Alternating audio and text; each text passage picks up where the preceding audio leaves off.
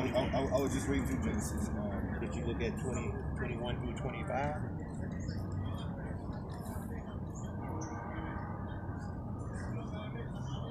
Was that Genesis what? Chapter 1, verse 25. 21. It say, and Isaac entreated the Lord for his wife because she was barren. She couldn't have no kids. And the Lord was entreated of her. And Rebekah, his wife, conceived. She became pregnant. Okay? And the children struggled together within her. And she said, if it be so, why am I thus? And she went to inquire of the Lord. When it says she went to inquire of the Lord, she went to inquire of the men of God, the prophets. And the Lord said unto her, 2 nations are in thy womb. 2 nations. Esau and Jacob. That's right. And 2 manner of people shall be separated from thy bowels. And the one people shall be stronger than the other people. You know who that is? I believe that was Esau, because didn't Jacob come back and the Bible says that and the nations in your womb, and man of people shall be separated from thy bowels, and one shall be strong. Oh, the elder should serve the younger. Okay, yeah, who is the strongest out of the black man and the white man? Who do everything the best? I mean, honestly, like it's I don't believe one race is superior against another. You know what I'm saying? The Bible says it is. Where does it say that? Deuteronomy 7:6. But I'm gonna show you this because it say, and the Lord said unto 2 nations are in thy womb, and 2 manner of people shall be separated from thy bowels, and the one people shall be stronger than the other people, and the elder shall serve the younger. That's Esau gonna serve Jacob, because Jacob hold on to Esau's heel. Okay, right? And when her days to be delivered were fulfilled, behold, there were twins in her womb, and the first came out red all over, like a hairy garment. And they called his name Esau. I've heard people say that there were white people because white people, when they get riled up, they get red. See, this is what's happening. And after that came his brother out. And see, they didn't just give no description of his brother because his brother was already here, like the rest of the so-called black people. Esau was the first time he came into existence. It was the existence when he came out of his mother's womb. See what I'm saying? And then, you know, it lets you know who God loves and who God hates. You know what that's at? Yeah, I know. God hates the unrighteous. Romans 1:18. The unrighteousness of the God that is poured down from heaven to the unrighteous. That's who suppress the truth. This is God hates. This is people God hates. We just read the Bible, right? Let's look at Romans 9:13. Okay, we're going to finish. This is called a precept. We're going to look at Romans 9 and 11. For the children being not yet born, neither having done any good or evil, that the purpose of God according to the election might stand not of works, but of him that calleth. It is said unto her, the elder shall serve the younger. As it is written, Jacob have I loved, but Esau have I hated. You hate Esau. See what I'm saying, my brother? God only came for us, man, in the book. But what if that's what if that's saying he just hated Esau in that not his whole descendants? You know he hated all over, man. I can find here in the book of Obadiah. I can go to the book of Hebrews, and I can show you about how many times have you read the Bible? Because I know you guys really study a lot. I just got through finished reading it like for the first time like a month ago. Yeah, I get with the brothers, man. That what we do, we go through the whole Bible and then we stop. And then we start defining the precepts. Because that's how you learn. Because the Bible tells us in the book of Isaiah, chapter 29, and verse 9 and 10, do thy precept. Precept upon precept, line upon line. Here a little, there a little bit from the old and a little bit from the new. But if you want to learn as far as the historical aspect of it, you read chapter 1, chapter 2, chapter 3, chapter 4. Yeah, I read it from beginning to end. Yeah, if you want the historical aspect, but if you want to be as far as the teaching and the enlightenment, then you do the precepts, because that's what I just showed you, a precept. Right. Now, God love everybody. We just showed you that you don't. Yeah. How many gates is it to the kingdom? Well, one narrow gate. It's one narrow gate. Well, there's one narrow gate to the kingdom. Yeah, Jesus said narrow is the gate that leads to life, and few find it. But I tell you, and many go to the white gate. I tell you that there is more than one gate. It's 12 gates. Oh yeah. So, but isn't that talking about in New Jerusalem where it's going to show the 12 tribes, Jacob, Reuben, all that? That's how that's going to be when the New Jerusalem is born. 12 tribes of the children of Israel. Right. You've heard of the children of Israel. It was 12 tribes. Okay? That's the only people, brother, that's going to be able to get to the kingdom. Ain't nobody else get there. So you don't think? So you don't think white people get to heaven? No, sir. You know what? This is what's going to happen for them. They're going to be in the kingdom. You said I know what you guys believe. You guys believe they're going to serve us. That's what the Bible says. That's not what I believe. Yeah. That's what the Bible says in the book of Isaiah, chapter 14, 1 and 2. It tells us this, brother. But I've heard those prophecies have already been fulfilled in different parts of history. Nothing have been fulfilled until our God come back. Because a lot of people say the commandments are done away with. A lot of people they're not done away with, but they've been fulfilled by the Messiah. No, they haven't been fulfilled. This is what he has to fulfill right here in Acts chapter 3 and 18, brother. See, that's what messes a lot of people up, man. He hasn't came back. He only came to fulfill what law? What law did he come back to fulfill? There's 5 sets of laws. You got law, moral, the civil law, the moral, ceremonial, and the sacrificial. Which law did he come back to fulfill? Because he only came back to fulfill one law. I see what you're saying. He came back to fulfill the sacrificial law. Well, now if we go out and sin, we ain't got to go out and kill no turtle dove. Yeah, we ain't got to go out and do all this and that. He became the perfect sacrifice when his father sent him to die for the sins of the Israelites, not for the whole world. Like they be saying that, oh, God is not a respecter of person. That's Christianity. But the Bible tells us something totally different. I know Jesus said he came back for the lost sheep of Israel. I know he said that. This is what he said, right, brother? But this is what he said. What about the Gentiles, though? You know who? There's 2 sets of Gentiles. There are 2 kinds of Gentiles. There are the Gentiles that are in the flesh, and there are the Gentiles that became a Gentile in a Gentile state of mind. Let me show you. See, I should have brought my other Bible that got all that in it. See, but brother, I'm going to show you. What is it? Oh, this is the Apocrypha. This is what the Gentiles are. So this like the Book of Enoch, like it didn't make the Bible. No, Enoch is about dreams, wizardry, and all that crazy kind of stuff. We don't Enoch, man. That ain't. You know. And so we're gonna look at 6, chapter 6. You know, because man, you need to get with us, bro. Because you come out here bold to the Lord. You know what I'm saying? This is what it is. I just believe Jesus can save everybody because that's the word of God teaches. He teaches that he came. The Bible said anyone who calls on the name of the Lord shall be saved. You got to look at it like this here, my brother. When this Bible was first written, who was it written for? It was written. Who did Moses come out? What did Moses do when he went up there for 40 days and 40 nights with Yahweh to get what? He got the law, the 10 Commandments. Who did he give them to? He gave them to the Israelites. But that was before.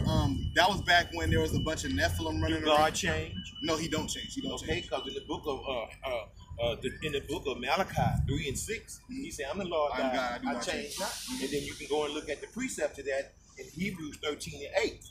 The same yesterday, today, and forever. I'm not saying the Israelites are done away with, but I believe that God is dealing still, like he still has to promise to fulfill, like we talked about, to the Israelites. But you have the church still. You get what I'm saying? The time of Jacob. Who is the church? The churches are those who put their faith in the Israelites, brother. Who are the saints? Are the Israelites, brother. From Genesis to Revelation, brother, he's not talking to anybody but the Israelites. I stake my life on this. I stake my life on this. You said in what books? What? What are we talking about? We were talking about the Bible. Yeah. You said Genesis to Revelation.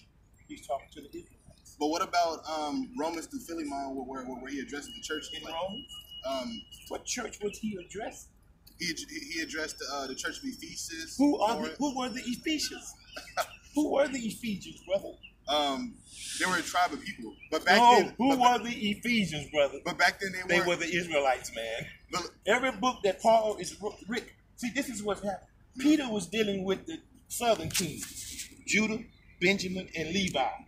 And Paul, when they were saying that he had this thorn in his side, all this stuff, because he was dealing with the northern kingdom. You know who the northern kingdom is? Yeah. Who? Japheth.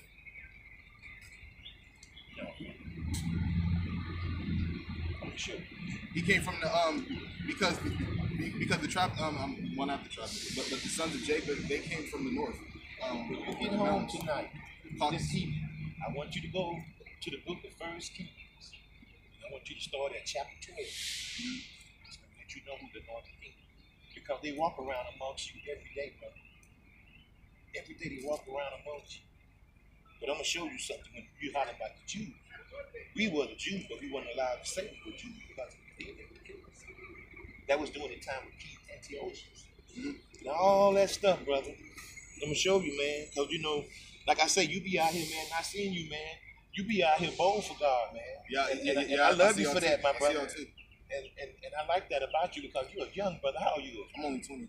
See, you're a young brother, man. You know, my son, 22, he be out here, man. See, you're a young brother, man, and you need to get into this truth. Not Christianity, because that's what you're telling me right now. And you know what Christianity is, right? Christianity is just following Jesus Christ. No. Christianity is a man-made doctrine. Christians are those in Acts 11 and 23. Well, yeah, well, I don't even like to call myself. There's a difference between being Christianity, because that's what they say in the church. Yeah, I know, because then you got Roman Catholicism and a bunch of different. Christianity is a man-made doctrine. The white man made that, but the one that followed Yahweh, because who was the first one that followed him? Who was the first one that followed Jesus? That's right. God. You got man. See, you got to know this Bible, brother. You got to know where to go and find this stuff, because people gonna stop you. And then, you out here bringing the word of God. It's gonna be people that come out and they're gonna, so-called Christian folks, they're gonna know the scripture. They're gonna try to test you. Then they're gonna be like, see, I told you. See, you have to study, like I tell you, the Psalm 5, 3 and 5. Study to show thyself approved. You see what I'm saying? And so when we look at this Bible, we got to look at this Bible. This is your history. Not the book in your school. Shalom, my brother. Not the book in your school. This right here is your history book. It tells you everything about you. But what it is, when doing slavery, they took this book and they rent it in pieces, and they started tearing this book up. See what I'm saying? Because what? That's why they took this right here out of the Bible. Because they have a lot of feast days here. See what I'm saying? What's the feast days that they serve in America? Christmas, Thanksgiving, pagan. It's all pagan. 4th of July, and all that stuff. All those are pagan holidays. Yeah. See what I'm saying? But what you need to do, this is what needs to be done right here. I'm going to show you about the Northern Kingdom. This is who they are right here. I'm going to show you. Because it's important, man, that you have to know this truth. And this truth, you got to preach this truth. Because God is looking up at you now. Because what? Because he got his eyes on you, brother. Look at that. I saw that. I saw that before. Okay, this is the 12 tribes right here. Of all that can qualify themselves to the kingdom. But these right here, Judah, Benjamin, and Levi, is the southern kingdom. Right. What's your dad? He a so-called black man? Yeah. He's from the tribe of Judah. All the rest of them are the northern kingdom. After Levi, Ephraim, Manasseh, those are the northern kingdom. Those are the ones that went astray, and they became, God took his hands off of them because they started serving in idolatry and everything. These are the ones, my brother. You seen this one? No, I haven't seen that one. Look at the top. What did the top one say? It said Edom. I think you're talking about Yasharallah, Israel. Yeah. All the rest of them. How many nations did God create? Nations or tribes of Israel? Nations of people. I'm not sure. Back up. 18. God is racist. He created 18 nations of people, brother. But he only chose one. These are the 18 nations that he chose. But he only chose one. He chose us. All the rest of them, even the African, the Ethiopians and all that is not our people. The African and the Arab sold us to the white man. So you don't For believe? guns and wine. So you don't believe Ethiopians can be saved? Oh no, but I'm gonna show you. But what about when what's his name? One of the apostles he baptized a Ethiopian in Acts. You got to know what's happening. You know, you're asking some good questions, but I'm gonna show you about these.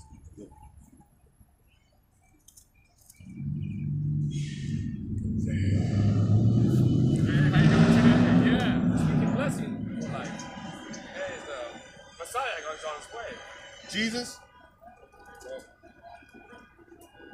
See, that was Zechariah. Good people out here everywhere I go. It says, talking about the Ethiopians, what he's going to do to the Ethiopians. They're going to die with the sword, my brother. So you got a nice hat. I like it. It's talking about the last Straight up days. America, man. I love it, man. You're a soldier, oh. Hell yeah. Oh my God, man. I respect firefighters a lot, man. They're risking their life, you know, and their lives are very important to me. I love firefighters. Police, postmen, bus drivers, security guards, anybody who works for the government, I really want to say I respect them a lot. Man, today's a good day. I'm feeling alive, you know. I wear a shirt, man, it says alive. I should take the sweater off and show off a little. Zechariah chapter, is it 11? 7 or 11? I think it's talking about what's going to happen to the Ethiopians, because they're not us. They're not us, brother. The Ethiopians are Africans. You see, a lot of the Africans, like I say, the Africans, what happened was, when you look at the book of Luke, chapter 21, you know, when he was saying, when you see the mountains of ash, the smoke and everything, what did God tell Joseph to do with Mary and the baby when they were in Israel and when they was up under Roman persecution? Oh yeah, you talking the fleet? Told them to flee where? To Egypt. Egypt, because Egypt is a mountain. Told them to flee to Egypt, right? When they flee to Egypt, why did he tell them to go to Egypt? Why didn't he tell them to go to some other land? He told them to go to Egypt because they were there. Because they were the same pigmentation in Africa. That's something to think about. And so we have to, like I say, man, we teach this word, man. We come out and talk to our brothers and our sisters, man, and try to enlighten them to what it is that they need to be doing, man. Because when that day comes, there's not going to be any excuses. Right. There's not going to be any B students. There's only going to be A students. You know what I'm saying? Mm-hmm. There ain't going to be no B student. I'm going to find this. But let me show you, because you asked me a question about the Gentiles. Yeah. Okay. You have one of these? No. You need to get one. I mean, I'm scared to read anything outside of the word, outside of the Bible, because I You know don't. what? I have the Bible, and you know what? Some told me to bring it, but I took it out. And it has it's one book. Mm-hmm. And this ain't your property. See, they took this out because this is what? This is some other feast days, and this is the time of the Greeks. When we were in the Greek captivity. How many captivities have we been in? I know we're at the last one, right? The American captivity you're is the referring. last one. You're referring to the statue with Daniel, right? We're up on 7 captivities. Yeah. You see what I'm saying? And this is the last captivity right here. And the Greek, what was the Greek in like 300 years after the Messiah? The Greeks, they call them the Grecians. Yeah. You know what I'm saying? This is what the Bible says, brother, when it's talking about who the Jews were and who the Gentiles. It says, for the temple was filled with riots and reveling by the Gentiles, who dialed with harlots and had to do with women within the circuit of the holy place, and besides that, brought in things that were not lawful. That's what these people were doing. And say the altar also was filled with profane things which the law forbid. Because they're talking about the Sabbath now.